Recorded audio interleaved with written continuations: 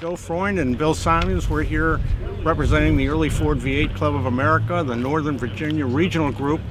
We meet once a month up in Fairfax County.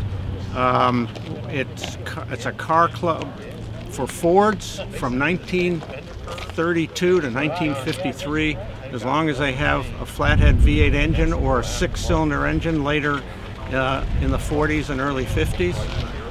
We've got a national meet coming here in June at the Westfields Marriott from June 7th to 11th. There are going to be about 200 early Ford V8s at the meet. We also, our membership is now boasting over 150 members, and as Bill mentioned, we meet every Tuesday where we have various programs. Our last program on Tuesday of this week was on tools for various types of Ford vehicles. And the great thing about our club is the comradeship and the expertise that the members share freely with each other.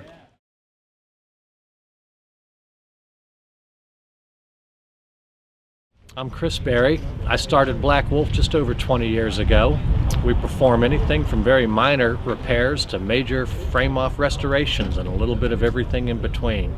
Today we're hosting the Early V8 Club for a tour of the shop and get to see a bunch of cool cars. We're located in Woodbridge, Virginia. I'd encourage you to stop by and see the car show we have going on here all the time. Thank you.